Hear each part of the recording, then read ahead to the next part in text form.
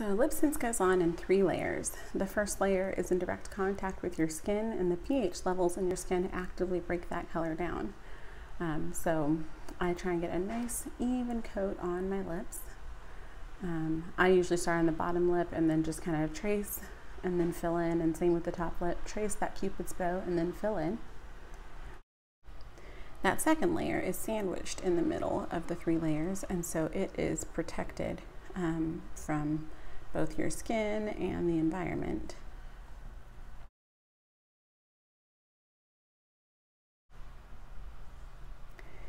And that third layer is what interacts with things like saliva and food.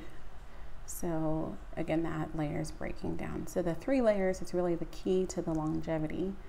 LipSense will last 4 to 18 hours without smudging, smearing, or transferring.